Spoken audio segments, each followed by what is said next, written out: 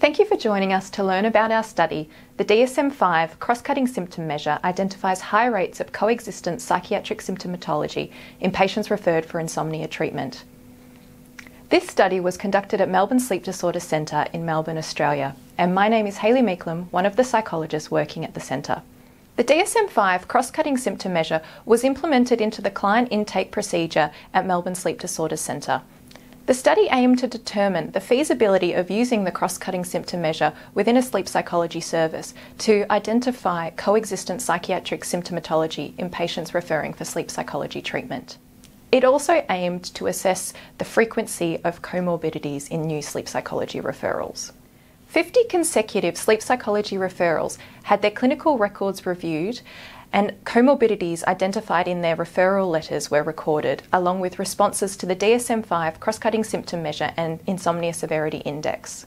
Insomnia was the primary reason for referral, with most clients falling within the moderate severity range on the Insomnia Severity Index. We found that 82% of our sample had at least one diagnosed comorbidity upon referral, and 26% of those had a psychiatric diagnosis. Responses to the DSM-5 Cross-Cutting Symptom Measure are displayed in Figure 2. You will see that, as expected, sleep symptomatology was the most common psychiatric symptom reported. However, depression, anger, anxiety and somatic symptoms were also frequently reported. You'll also note that suicidal ideation and substance use was common in this sample.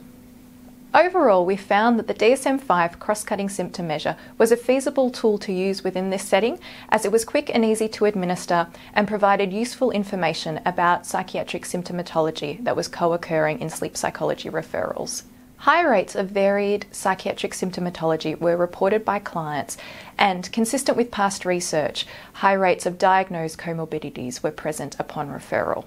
Further research is required with larger sample sizes, more diverse sleep psychology services, along with additional psychiatric diagnostic tools to assess the clinical utility of the DSM-5 Cross-Cutting Symptom Measure within a sleep psychology service. Thank you for joining us. We hope you enjoyed learning about our new study published in Nature and Science of Sleep.